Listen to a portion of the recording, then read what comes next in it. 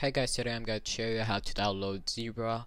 As you can see, I do not have Zebra right now, but today I'm going to show you how to download Zebra Package Manager.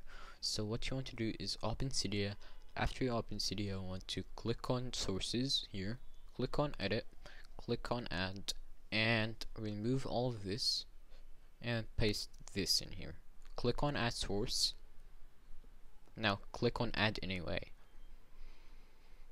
Now when it's done, it will say here done.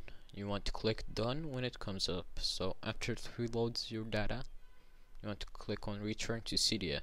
Click on done over here. Now click on search for Zebra, and then click on the first one. Click on uninstall, click on continue, and now wait. This might take some time. This depends on your internet speed, so I will probably skip ahead in the video so it doesn't take much time. So when Zebra is done, it will show installed Zebra iPhone OS ARM. So you want to click on return to Cydia, and to close Cydia, here you have Zebra. I hope you like this video. If you liked it, please consider liking and subscribing, and see you later.